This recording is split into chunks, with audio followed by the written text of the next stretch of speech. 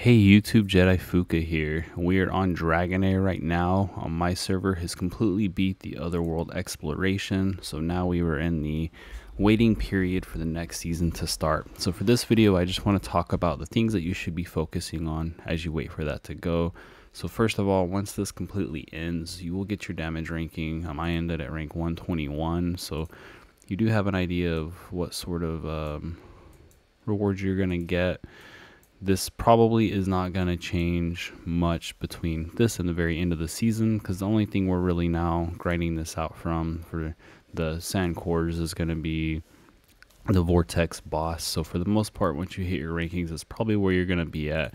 If you guys are in the top 150, you're going to get this really cool warhorse mount. And then we're also going to be getting these premium summon tickets that are going to help us get a better chance at getting some of the new legendaries. But even if you're not in the top 150, you're still going to get some Heliolite dice and some summoning tickets. So as long as you played the game, you're at least getting one free legendary off of this. Now, going over what you guys should kind of focus on during this time is, first of all, if you did a lot of grinding during the season and you're getting a little bit burnt out, I would recommend just taking a break. It doesn't hurt to step away for a little bit, regroup yourself if you plan on playing next season, and then get back into it when the next season gets going. This game had a ton of content in this season. I know I definitely put probably more time than what I should have been putting playing it, but I had a lot of fun with this season. I hope you guys did too, and this is a very good time to take a break. So remember, it doesn't hurt to take a break, even skip doing your dailies, as you're not going to get much out of it at the end. Now, of course, I recommend continuing your vortex if you're trying to maintain your rank, but other than that, you should definitely take a break, step away. Now, if you still want to keep kind of pushing some stuff in the game, the main things to be focusing on is going to be Fade Meander. As you see, I'm on 143 here, so I'm going to try to push this up as much as I can. This is a spot that I got stuck in, but now I got, all my gear, my champions, that I can actually have time to go in and try to play with that and get this pushed up a little bit more. Still have Arena if you want to keep doing Arena. And then, of course, we have our pillars.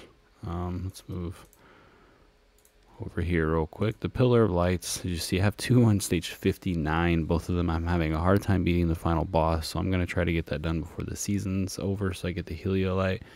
And then my Fire Poison, I don't really have any good legendaries for this, so I'm going to have a hard time pushing this up, but I am going to try to push that up. So that's something else that you guys can keep in mind to keep pushing. As far as using up your energy, once you kind of hit this point, as you see, I have max energy. You probably shouldn't be letting that happen, but if you're taking a break, no big deal on that.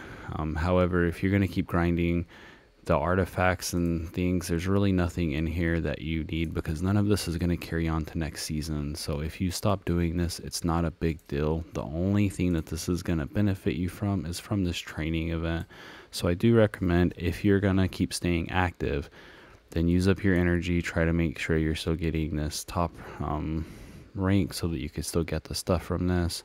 Now, you do want to time it out. As you see, like, this has 5 days left, and what they do is they're always going to rotate in the next one. So this will end on the 8th, then the next one will be going on for a week, which will be ending right around the time the game resets. Just remember, if that season reset is happening in the middle of one of these, you're not going to be getting those rewards, so there's no reason to push it out, because this is all going to reset.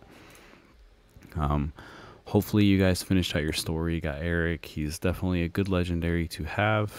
And then really, other than that, there's nothing else in here that you need to focus on.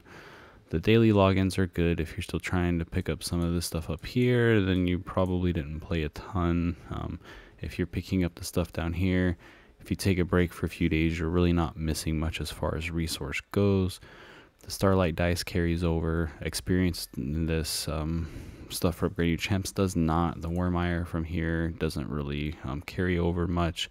You carry over your ones from when you were summoning. You don't really carry over much as far as what you're collecting on here. And then the Wormire, of course, is good to get, as you're going to be keeping your Wormire. So that is stuff also that will be good for you to keep up with.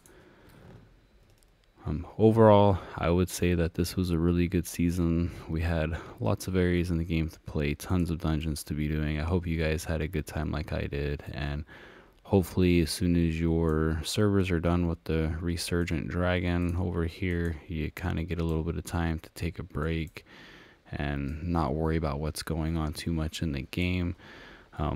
Once you beat him, there's really nothing over here in the Sanguine Snowfields you need to do unless you have some exploration to finish up. You can run around and finish collecting chests, anything else like that that you have over here. Also, if you haven't gone back through the map, I do recommend going back through the cities and talking to people. You do have the random people that you're able to challenge that the first time you get to, you probably couldn't beat them. Now that you're at the end game, you could probably go through and beat all those challenges. Once you hit this point in the game, they're all fairly simple. So I would highly recommend going back, refinding those challenges. If you didn't mark them on your map and beating those, you get some more mire from it and some other resources that are good for carrying into the next season. So definitely don't forget to do that if you didn't do it. Anyways, guys, that's it for this video. Hope y'all have a good one.